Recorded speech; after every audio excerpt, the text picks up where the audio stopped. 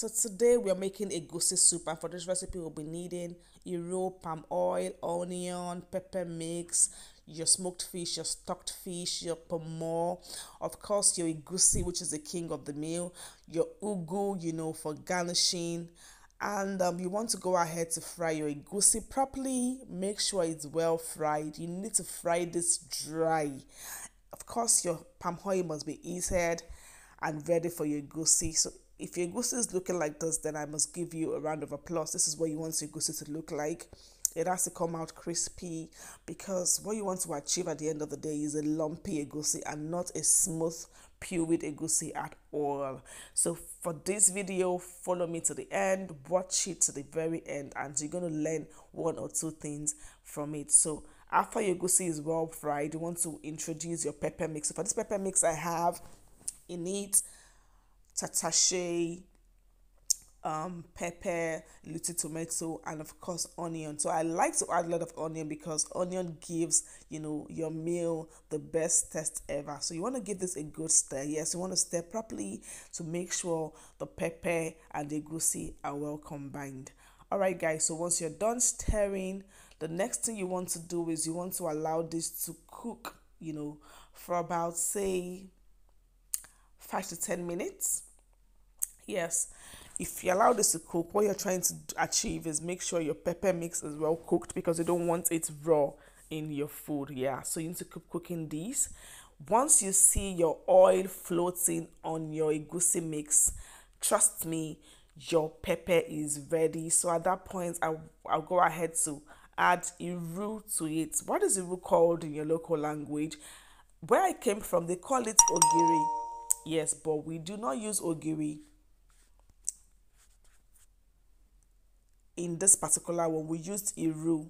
Yes, so let me know what you call iru in your local language. Yes, yeah, and it's called locust beans in English. Yeah, you want to add that to it and allow it to cook for about 5 to 10 minutes. Yes, you can see the way it's cooking. It shows that your pepper mix is out of it because it's ready and good to go. All right guys, so once this is cooked for this 10 minutes, if your goose is not looking like this, then you're doing something wrong.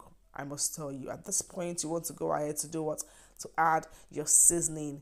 Yeah, so if you add your seasoning to this, what you're doing is you are giving this egusi, another level, as another eye level, because of course you don't want to make it so dramatic. So for this particular recipe, I used just 2 seasoning cubes. Yes, and it was really perfect. Trust me, you don't want to add anything too serious.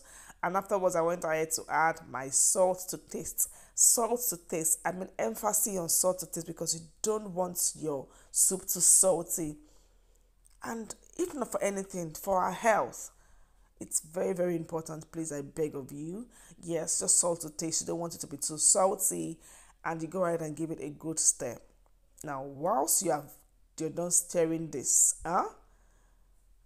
even you yourself should know that yes, you've done something, and you should clap for yourself. Yes, clap for yourself, because it's not easy to just come into the kitchen and cook a good meal for your family to eat. Even if it's for yourself, you still need to applaud yourself when you do a good thing. Now, if you also make mistakes, talk to yourself about it. Don't just applaud yourself and say, I've done a good job, or what you do, but actually a bad job. No. But let me ask you a good question. From the look of this egusi soup I'm making, what do you think? Let me know your comments in the comment section below. All right, so you want to taste to be sure that the seasoning and the salt is well, combined and okay for you to go. So at this point, after testing, I said to myself, you know what? It's delicious. You're doing good in this kitchen. All right, the salt and the seasoning was just so perfect. You can go ahead and add whatever seasoning you want.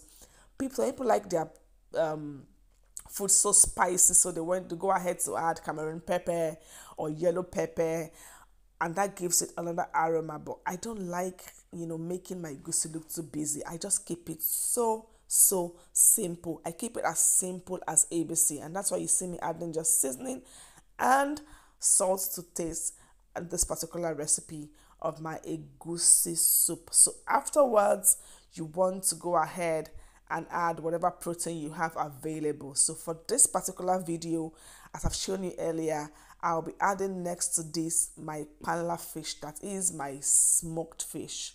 Yes, this panla fish, trust me, is something you don't want to miss in your meal. I like it a whole lot. Even when I'm making pepper stew, which my family loves a lot to eat rice with, I love to put this panla fish, this smoked fish. Yes, you can go ahead and even make it yourself in your kitchen. So afterwards, I added my skin, my cow skin, that is locally called pomo in this area of the world where I live. Meanwhile, if you're wondering where you're watching me from, of course, I reside here in Lagos, Nigeria. So guys, I'd like to know where you're watching me from. Drop me a comment of your location. Who knows, I might just pick randomly and give you a shout out in my next video, because going forward, we're going to be doing that, yes, on this channel. And guys, if you're watching up until now, you have not subscribed to my channel, what are you waiting for? How are you going to support me if you just watch and pass by? Please don't just pass by. Subscribe to my channel. Give this video a big thumbs up, as in that's finger up that you see, it's thumbs up. Yes, give it a thumbs up if you enjoy what you've seen so far. I beg of you, it helps video to grow a lot. And if you check my video, I am pretty new here and I would love your support a whole lot. Thank you so much in advance, because I know you're going to do just that. And do not forget to turn on post notification, because of course we're going to be meeting here every Tuesdays, Thursdays and Saturdays. You can see 3 times in a week I've taken upon myself, to post videos on this channel, and I'll be doing that going forward. So please, if you're new here, if you're seeing my video for the very first time, don't just pass by. Click on the like button, subscribe to my channel, turn on post notifications so you get notified each time I post any new video. And also, I've done a lot of shorts, so you can just go ahead and watch those shorts as well. It's just a little way of supporting me, and trust me, I won't take this for granted. Thank you so much, so much. Yes, God bless you.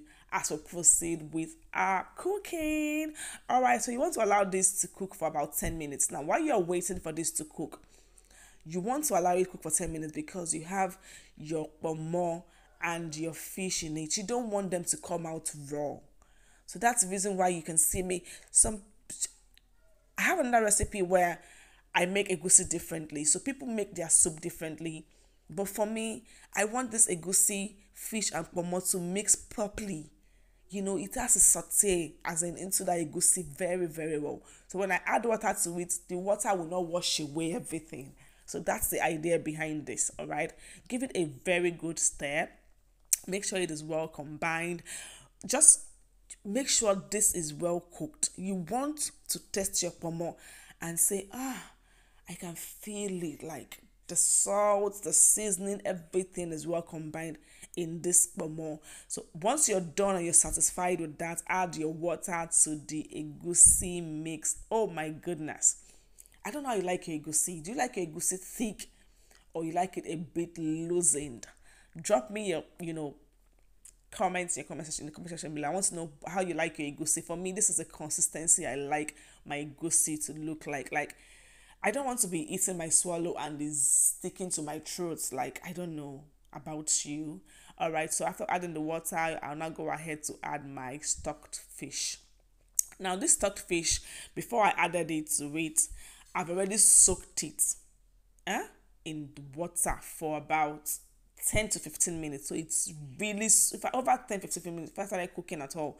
So it is well, as in soaked in water that I added salt to, so it is soft. So I decided to add it to this because I don't want it all scattered in the egusi mix that I had earlier. So that's why you see it this way. Now, my brethren, my great people on the street, if at this time your neighbor have not come to the door to be knocking and say, why are you disturbing us with the aroma of this food? Then, my dear, you are doing nothing. But hey, by this time, your neighbor should be wondering, where is this aroma coming from? Is it this woman again? All right, guys, so afterwards, you give it about 15 to 20 minutes to cook properly. Don't forget you've added your stocked fish. that also needs to be well cooked. A few minutes later, Few moments later. this is what you have. Oh my goodness. Just imagine how this thing is looking already. And the egusi is not ready. Some people will say, we can eat it this way. Well, it's your choice because by now, of course, it is looking inviting. But hey, this is not my final consistency for the egusi soup. Don't forget, we have one more ingredient to go. All right, let's keep our fingers crossed. Yeah, so you want to give this a good stir. I just wanted to check on the egusi to see how it's doing, anyways.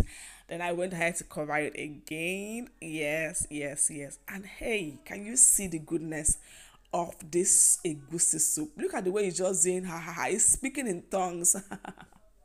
Oh yes, the egusi is really, really looking inviting at this point.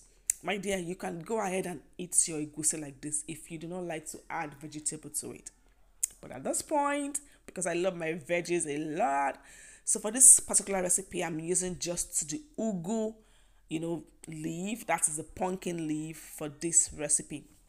If you know you want me to drop you the other recipe of how I cook my egusi soup in another form, drop me your comments in the comment section below, and of course I'm going to oblige you. I want to see you craving for that recipe.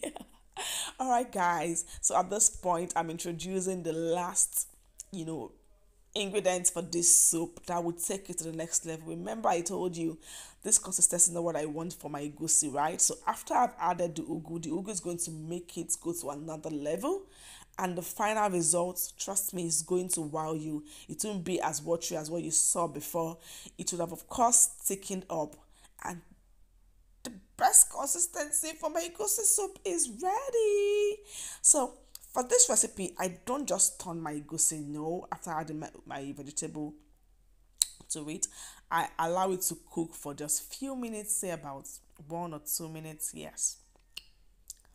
Then because you don't want your egusi to be too soft and soggy in your soup, right? So afterwards, see what my egusi looks like. Just tell me the truth. Are you loving this or not? I want a gospel truth. How does this egusi look like? It looks so good. Please, oh, don't come and finish my egusi soup on the internet, oh. All right, if you know you want to order yours, we are in Lagos, Nigeria. Yes, we make the best egusi soup ever. All right, guys, thank you so much for watching.